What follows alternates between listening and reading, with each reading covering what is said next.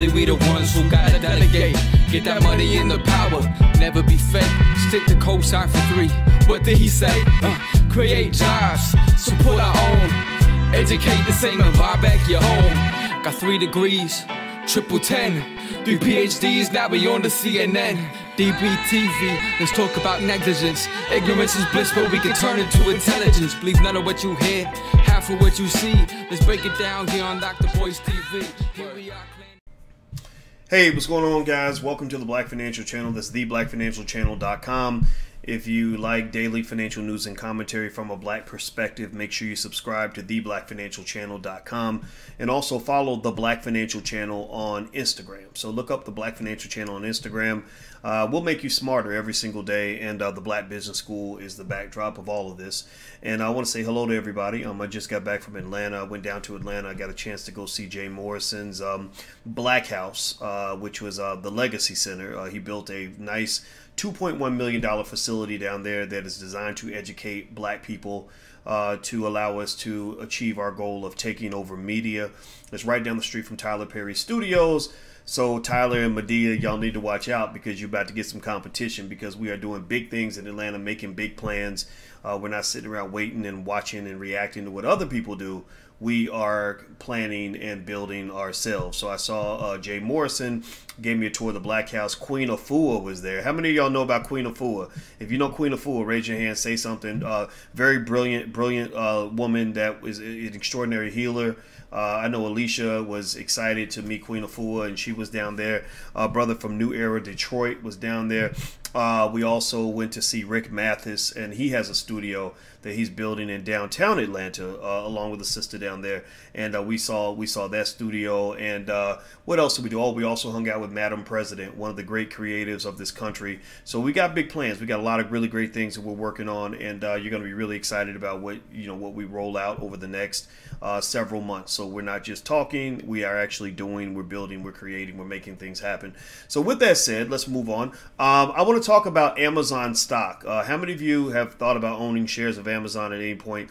Amazon stock actually is the star stock of the day.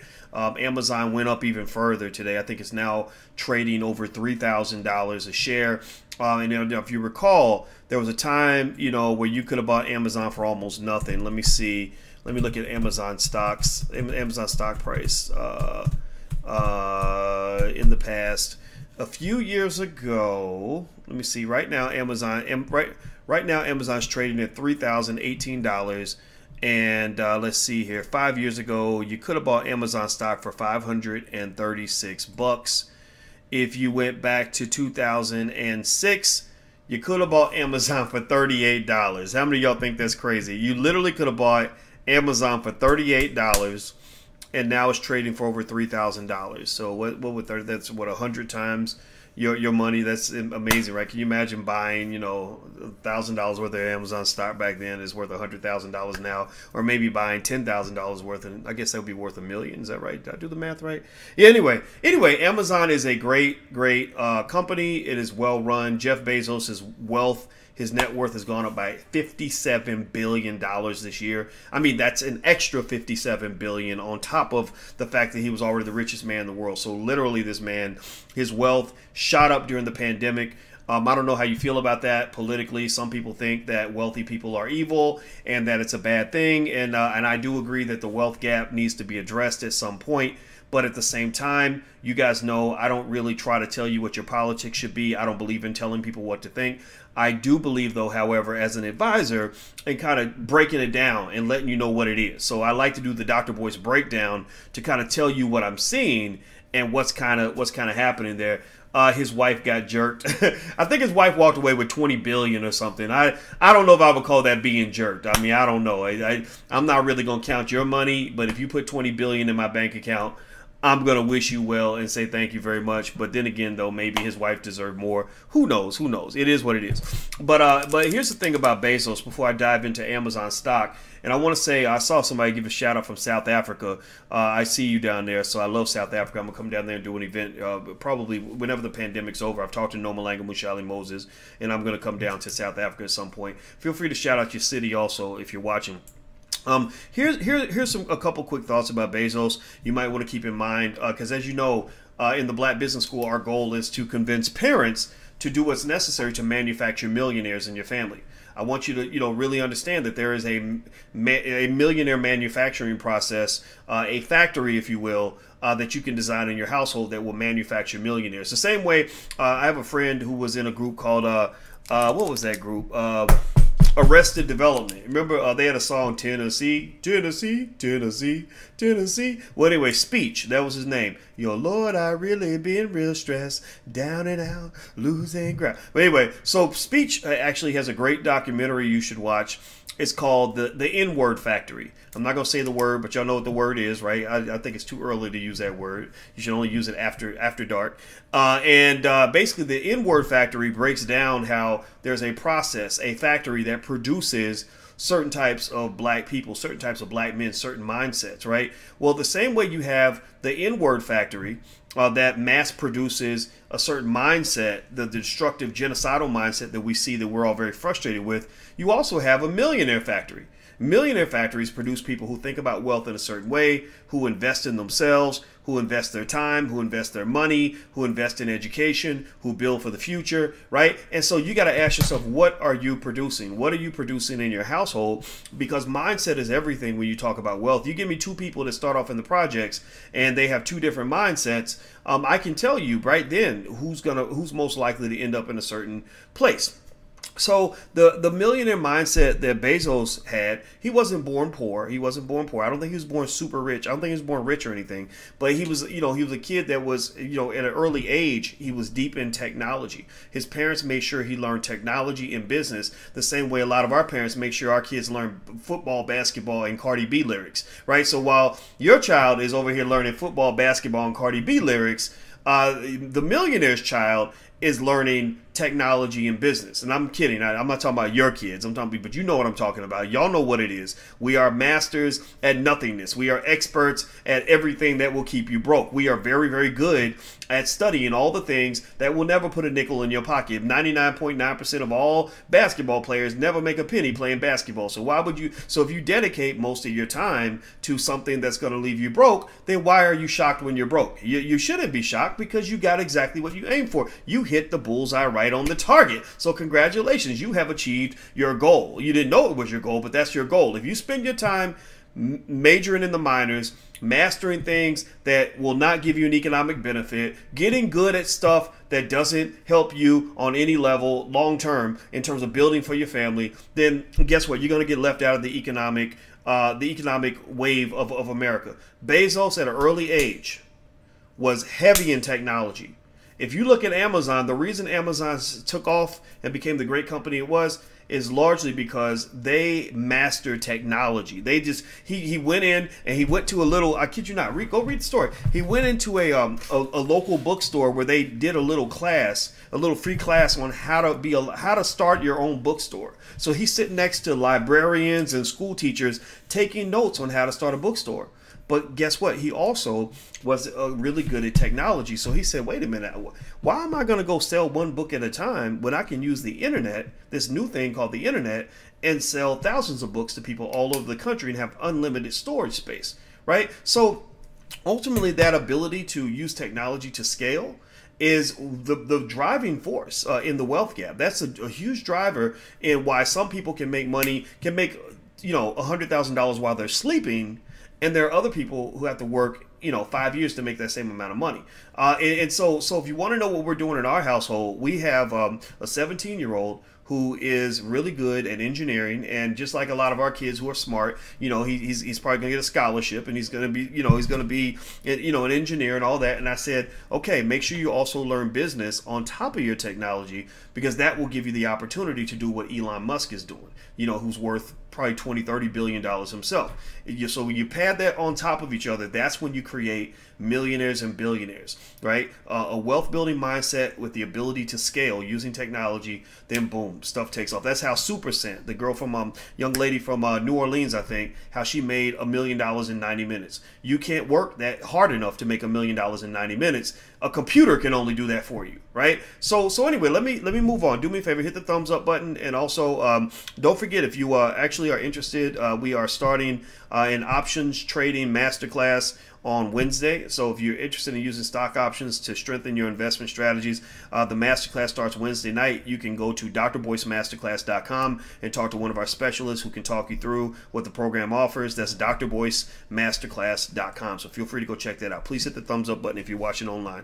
All right. So the thing about Amazon. So what's going on with Amazon is that all the analysts are very bullish on Amazon. Amazon Web Services is getting a little bit of competition from the cloud business from Microsoft in terms of getting these military contracts. Right now, a lot of experts are saying that Amazon stock is actually still pretty cheap. So I actually added more Amazon to my portfolio. I already had some Amazon, and I was smiling when I looked at what the value has done. But I actually added more today because it looks like there's some upside, and people are actually predicting even higher levels. And so right now, the two big sort of tech business chiefs between Elon Musk and Jeff Bezos, both of those guys hit major highs this past week. And one thing I'm going to point to, and I hope I can say this and still have you love me, because I love you no matter what you say, is this. Look, if you notice one similarity between Bezos and Musk, here's one similarity between Bezos and Musk. Maybe it's because we're all techie nerd, antisocial type people. They're both tech guys. I'm a tech guy. My master's is in mathematics with a specialization in statistics, and my PhD's in finance. So we're numbers people. We're not so much people. I became a people person because I talk to people all the time, so that strengthened that side of my personality. But really, I'm not a natural people person. Alicia is. And here's the thing. Sometimes when you're in that category of being the techie introvert who analyzes numbers and data, you can say things that might make people think you're insensitive, or you can do things that might make people think, oh, you don't care about people. And I found it fascinating that when this pandemic hit, both Bezos and Musk, and me, actually, now that I think about it, took a lot of heat because we didn't get caught up in the wave of panic, right? Everybody else kind of froze. They sat there and just froze, like, oh my God, we're all going to die. What are we going to do? Let's wait for Dr. Fauci to tell us that we can go to the bathroom. Let's wait for Dr. Fauci to tell us we're allowed to go on the porch, right? Oh my God, I can't move. I can't fart. I can't do anything because I'm scared to death of what's going to happen. And remember, Musk in the very beginning, he got in a lot of trouble because he tweeted that the panic over the pandemic is stupid. I thought that was kind of harsh, but that's what he said, right? And he wanted to keep his factories open, and he wanted to keep moving forward. And everybody's like, oh my God, all your workers are going to die. I don't think that they did. I don't know if anybody got an infection. They probably did, because the virus is kind of everywhere. But he kept moving, and he hit his manufacturing numbers, and the numbers were great. And so now his wealth has increased by several $1 billion because he hit his numbers. Tesla stock is now being rated by analysts to even go higher than what it is. So I bought some more Tesla. Bezos simultaneously also got heat for not sort of going along with the sheep, for not stopping what he was doing because out of fear, right? Bezos, Amazon bought hand sanitizer and had masks for everybody and disinfected all the factories and all that. But they were like, you know what? We're going to do America a favor by being the only game in town and continuing to operate despite the pandemic. Now, was that the most sensitive move in the world? No, it wasn't. But here's one thing I'm going to tell you. This is for the future millionaires in the room. This is just the reality. If you're a leader or a future millionaire, I'm just going to tell you like this. This is the honest to God truth. It is very hard to be a rich and powerful person and to also be seen as a good person at the same time. Like, it doesn't mean that some people aren't going to think you're good, right? You can be as good and as kind and as helpful as you can be. But the fact that you handle your business and don't freeze up and get distracted by nonsense, the fact that you don't sit back in fear like everybody else, the fact that you are moving to the marching to the beat of your own drummer is going to cause people to get mad at you, to dislike you. I got a lot of flack from people when I said No, me and my kids, we going down on a vacation. We're not going to sit around. I calculated the odds, and the odds are that if you're under 70 and don't have any of the three major comorbidities, heart disease, diabetes, or hypertension, you're probably going to be okay. So your odds of dying if you get infected, even if you get infected, are like less than 1%. So I said, you know what? Okay, I said, kids, you know what? There's a 1 in 200 chance if we catch the virus. There's a 1 in 200 chance one of us is gonna die. Y'all ready? Y'all about that life? They're like, yeah, let's go on vacation, and we went on vacation, right? And so here's the thing. I'm saying that I'm not even really telling you what to do. I swear to God, I'm not telling you what. I don't do that. I'm just giving you a perspective to consider. There are some people who tend to be really, really extremely successful just don't live in a ball of fear, right? They take precaution, they take risk, but it's calculated risk. See, there's a difference between a risk taker who becomes a billionaire, millionaire versus somebody who's just stupid, who takes stupid risks. Like a stupid risk is when you just go to the casino and you put all your money on the blackjack table. You're going to lose it all. It's not a smart move. But calculated risk is where you say, okay, there's a virus out here. There's about a 1 in 3. I did the math. There's a 1 in 300 chance I'm going to be infected. And then if I am infected, there's a 1 in 200 chance that I'm going to die. So overall, maybe there's a 1 in 3,000, a 1 in 2,000 chance that walking out this door and going to work is going to lead to death, right? Am I ready to roll those dice? There was never a moment during the entire pandemic where I doubted my decision to move forward with my life.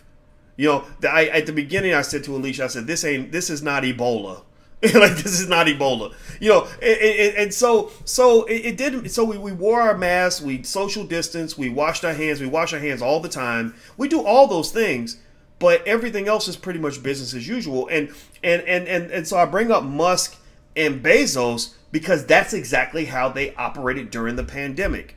They didn't take the road of extreme caution. They took the cautious road to say, let's keep moving, but let's wear a mask, social distance, hand sanitize, and disinfect everything so that we can keep everybody as safe as possible. And just know that when you go to war, there's probably going to be a casualty, unfortunately, right? And it's not uncommon to think that way. Think about this. When soldiers go to battle, there have been many cases where people go to battle where they say, okay, 40% of us are going to die. During World War II, the whole air fleet would take off and they would be like, yeah, we all knew only about 60% of us were coming back.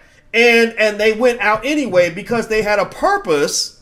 They had a mission. They had a purpose-driven life that led them to say, our purpose is bigger than whatever price we're going to have to pay in order to make progress. Go back and if you study the Mormons, when the Mormons were being persecuted, kind of like black people, except in a different way. It was a different kind of persecution. They were being persecuted. And Brigham Young, who was one of the great Mormons of all time, basically said, to hell with this crap. Let's go take a chance and build something of our own. Let's go do something that's ours so we can be free, so we can live and in peace and build and own something. So they said, you know what, let's go out west because there's this place called the Great Salt Lake. And what he did was he didn't try to take everybody. He went and he said, I need 250 families, the bravest families in the collective that are willing to take this chance. And they all got in their little covered wagons and they knew that everybody wasn't going to make it to the mountaintop. They knew that and this is what actually happened. They knew that about a third of them were going to die, which they did. But the 2/3 that made it set up shop and they began building a city called Salt Lake City, Utah. And this was maybe 150, 200 years ago. And 200 years later, Salt Lake City is one of the wealthiest cities on the planet. And the reason that it's wealthy and the reason that it's prosperous is because there were people who went out into a world where they were dealing with a situation that was probably 10,000 times more deadly than the coronavirus. Imagine a virus that, corona might kill 1 in every 2,000 people under the age of 70. But imagine a virus that kills, 1 out of every 3 people.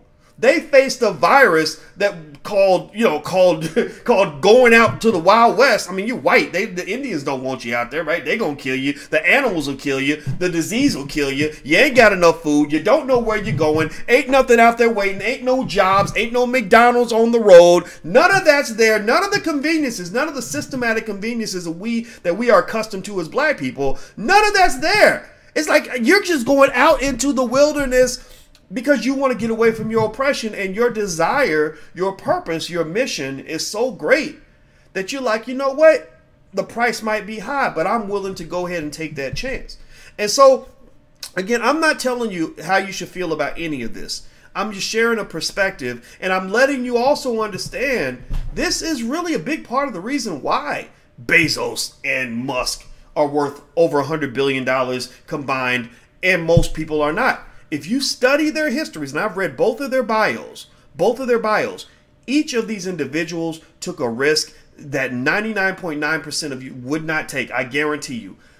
In fact, Musk had his wife, I think, divorced him because he had $100 million that he earned from starting PayPal, and his desire to build a company that would propel him financially to eventually try to go to Mars. He spent 99 out of 100 million of those dollars. He got down to his last million, which sounds kind of funny, right, when you say it. But imagine you have $100 million. You spend 99% of that money trying to get your company off the ground. And finally, he got the funding and financing that he needed. But ultimately, he almost wiped himself out trying to get this company started. Now this man's sitting on top of everything. So don't ever make the mistake of thinking that really successful people got there by accident. Most people that get to live a life that others don't get to live are people who made a sacrifice that others are not willing to make.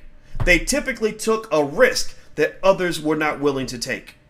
So think about that in your own life. And if you are a person that has a passion that keeps you up at night, that's drilled so deep in your soul you can't get rid of it, or that makes other people think you're crazy when you even talk about the dream you have, I just want to encourage you to hold on to that dream. And that dream is like your little baby, and that baby's gonna live based on how much the parent loves that child. If you love the baby enough and you feed the baby enough, then that baby will grow.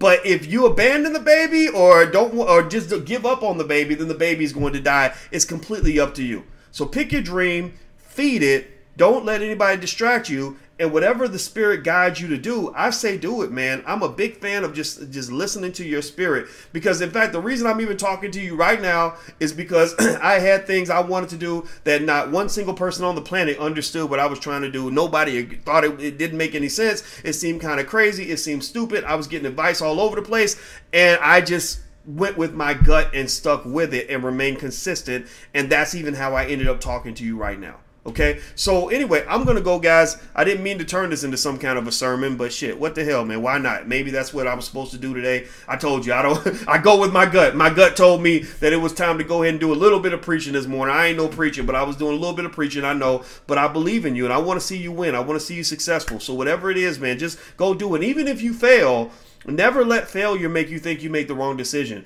Michael Jordan took thousands of shots that did not go into the basket, but that does not mean it was a bad decision. It just means that it wasn't the right time for you. That wasn't the right situation for you. But if you look at any situation you go through, the best growth or the greatest growth you have is actually when you fail.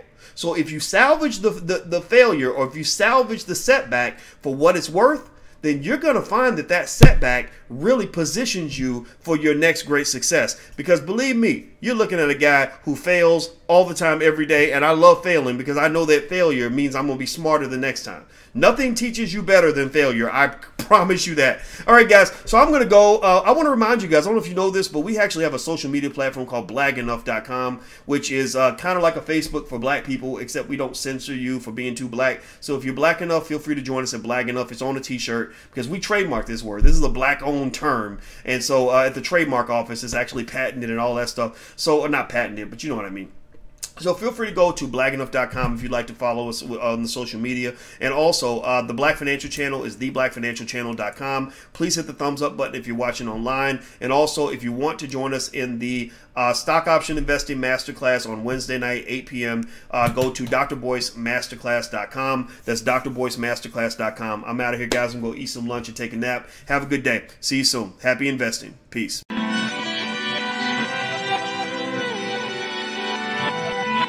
Here we are, clearing the isms, cataclysm, great. Our people out here struggling, trying to make it in this state. Everybody out here doing it, but we the ones who late. Now family, we the ones who gotta delegate. Get that money in the power, never be fake. Stick to cosign for 3. What did he say? Create jobs, support our own. Educate the same and buy back your home. Got 3 degrees, triple 10. 3 PhDs, now we on the CNN. DBTV, let's talk about negligence. Ignorance is bliss, but we can turn it to intelligence. Believe none of what you hear, half of what you see. Let's break it down here on Dr. Boy's TV.